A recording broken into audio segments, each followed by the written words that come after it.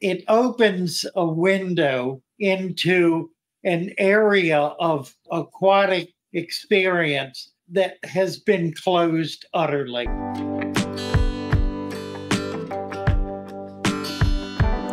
Well, hello. Come right on in. You're at Father Fish. Let me introduce to you, my dear friends. This is Dave. Dave, explain a little bit about what you have created, because it's pretty extraordinary. I call it Let's Scope It Out for the time being. In the natural bodies of water on this planet, be it marine or freshwater, at the limit of what we can see with the naked eye and beyond, hides a world as strange and wonderful as in a fairy tale.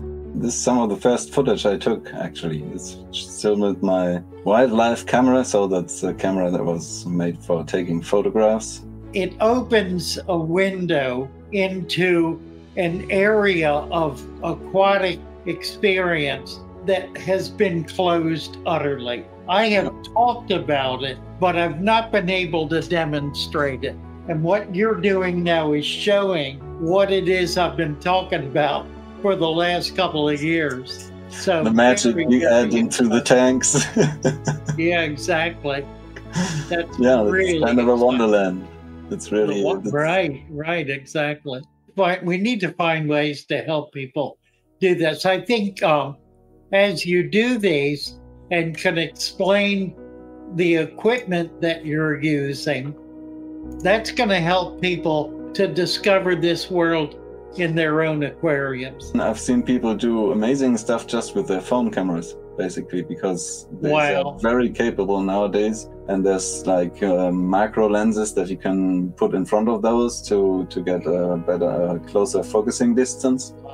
A question of lighting. Lighting is very important. I mean, getting exactly the results I get is not that straightforward maybe, but you can observe these creatures with very simple means. You don't need a compound microscope or anything. Buy like a $25 USB microscope and observe protozoans swimming in your aquarium leaf mold.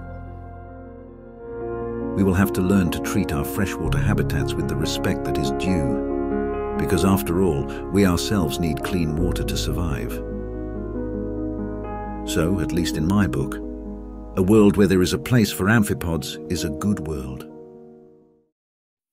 Explain what we're looking at.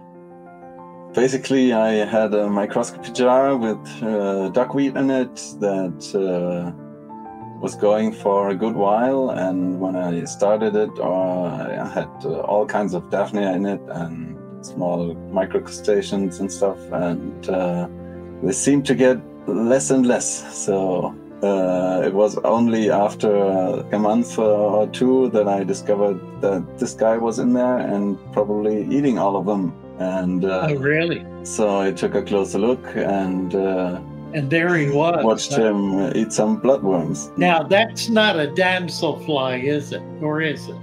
I think it's a damselfly nymph, yeah. It is a damselfly, okay.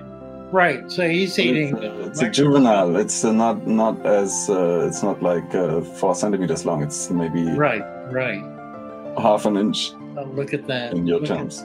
Wow. There's a mosquito larvae. Yeah, for scale. Looking at that. Wow. These are our friends. Right.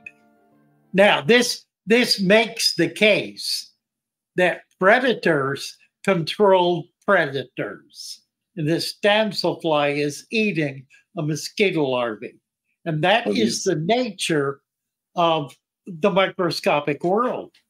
Yeah, that's the kind of videos I'm making, with narration and with music. I always loved photography and did I don't know, landscape and everything. And a few years back, I work as a market gardener, and I do I work outside. So I started bird photography, and I always kept a big lens like in the car close to me when I was working on the field and was observing birds, and I enjoyed learning about nature and ecology and stuff. And with The kind of market gardening I do is deep mulch beds and stuff with ecology and microbes being very important. I started to get into microscopy also because I watched Journey to the Microcosmos, if everyone knows that. It's a great channel on YouTube. Well, I bought a microscope because I learned about a technique that I only could try with a real microscope. And I got into all the kind of, microfauna and the aquatic microfauna. I didn't know that it really existed like that, how diverse and interesting those organisms are. And I kept my sample jars for microscopy, and I discovered that looking through the side of the jar, I discovered some techniques for getting really high quality imagery, and started thinking that I need to share this. And I'm glad I'm able to show you this, but I've only recently discovered the ways I use to obtain this footage. In fact, that is the main reason I started this channel. I am working on a much more sophisticated setup for making these videos. This is just the beginning. There is so much to discover. If you like my content, feel free to share it.